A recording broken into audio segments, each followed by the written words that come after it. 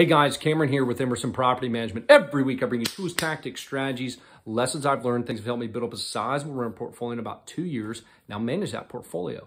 Today, guys, I want to talk about preventative maintenance walkthroughs. Are you doing preventative maintenance walkthroughs? I didn't when I first started. Nope.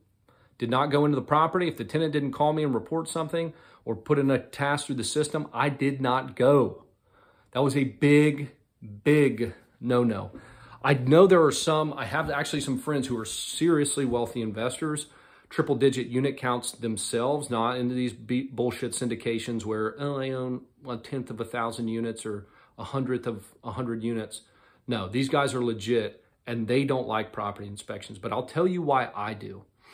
I used to not go in unless the tenant called something. The renewal came up, and we needed to get in to do an inspection before, or just check the property right before we started listing it, right?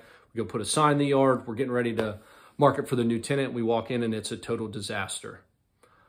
Or, you know, there's a water leak that nobody reported. There's somebody living there that nobody mentioned. There's a dog they have that nobody mentioned. So all these things can be prevented with a preventative maintenance walkthrough.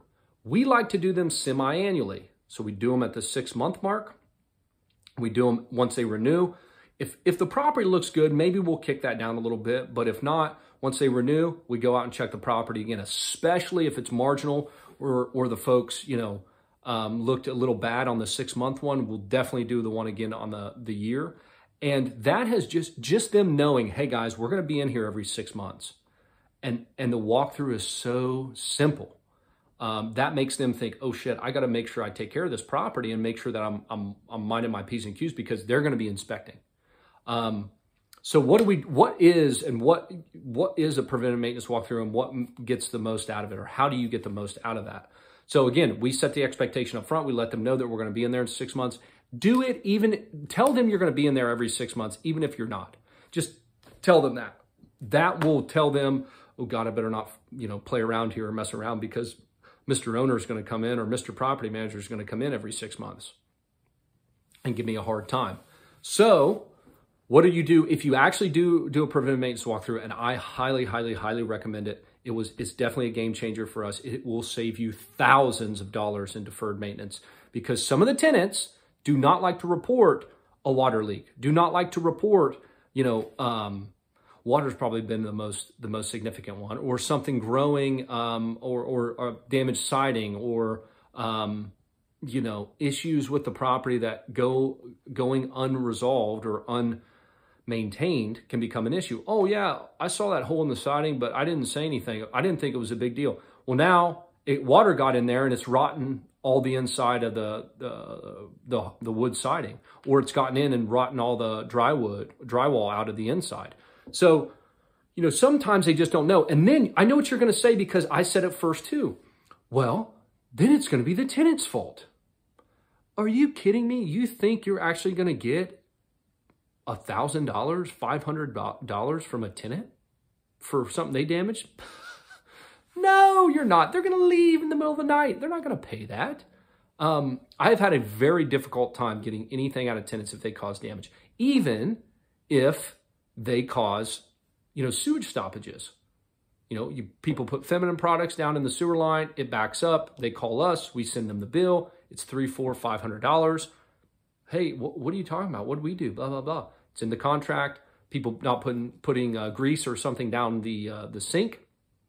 We come out, run a snake, bunch of grease. We bill them back for it. They get frustrated. So then the tenants don't want to talk to you, so there's this dynamic you guys got to play, and it's a delicate balance.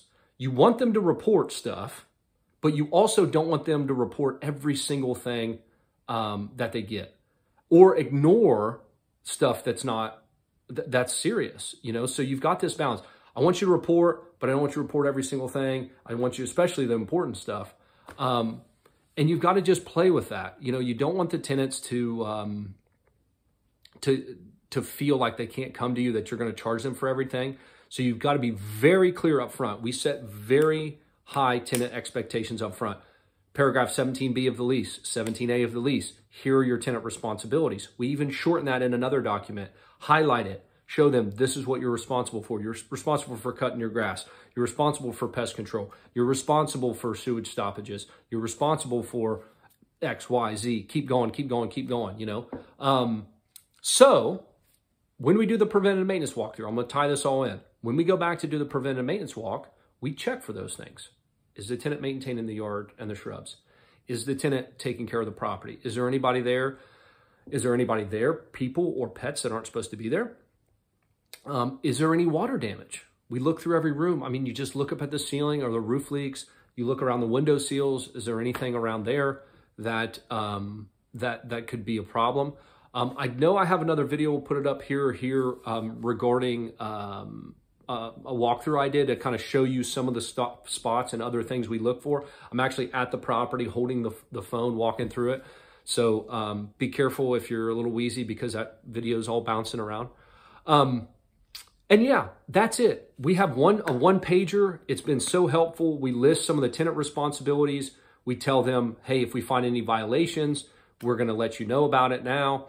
Or if we find owner responsibilities, then we'll let you know as well. We'll get those taken care of.